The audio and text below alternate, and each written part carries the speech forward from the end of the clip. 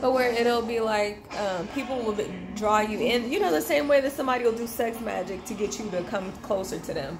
Where they'll like, you would think that they're doing that, oh, it's meant to be because, you know, I got off the elevator and he was right there. Or I turned around and he was right there and we just kept running into each other and I can't stop thinking about him.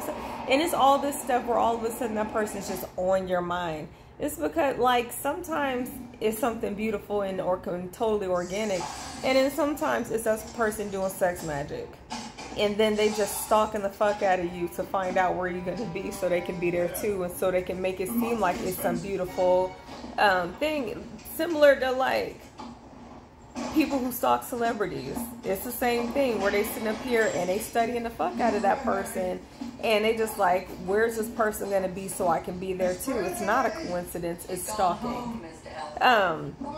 But one of the things that I noticed, though, was where it's like, it's a lot of that subtext, like what I talked about.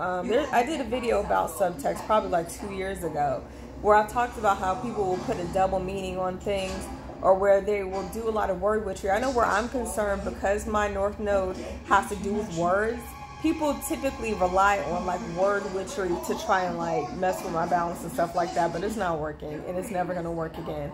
But like it may have worked in the past, it's never going to work again. It's not working now.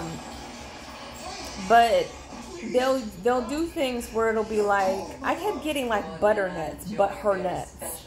Like, oh, she's beautiful, but her nuts. Hang her. Where it's like some of them like, but it's somebody who has like a mental issue. Like somebody who like low-key is like, has been diagnosed with some sort of a mental disability or something like that. They might actually be right now trying to use their mental issue to try and get out of what it is they've been caught doing. But it's not going to work because they've been doing it long before they were ever diagnosed. And the diagnosis is a direct result of the things that it is that they've been doing, because doing witchcraft on people will make somebody go nuts.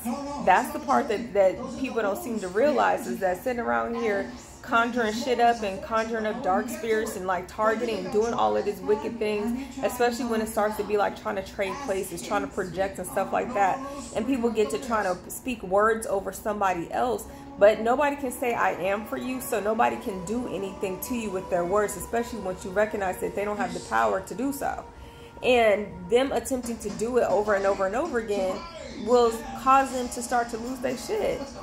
But they don't realize that. And so it's like one of those things where it's like they'll lose their mind. That's where you'll notice the abnormal darkening of the face and things like that will start happening. But anyway. So yeah, somebody was like, somebody plays with words like that.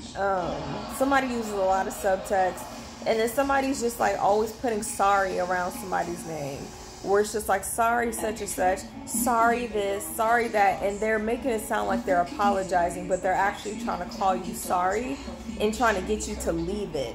And that's where you have to do whatever you have to do to cancel what they said, to block what they said, to return that back to the sender, and to let it be what it's going to be. Because people really will sit up here and use subtext and use things like that, where you and you know it's something that happens, because people will be like, oh, bless her heart, or oh, you know, where they'll try and make it sound like they're sympathetic when really they're being nice nasty, where they're being like judgmental, or where they're being critical, or where they're being passive aggressive, or where, you know, a lot of comedians have talked about how Christians will be like, oh, bless you, but they really mean something else. It's stuff like that, where it's like there is a mean intention attached to words. So you have to be very careful with that and make sure that you're canceling the fuck out of anybody's words by doing your return to senders.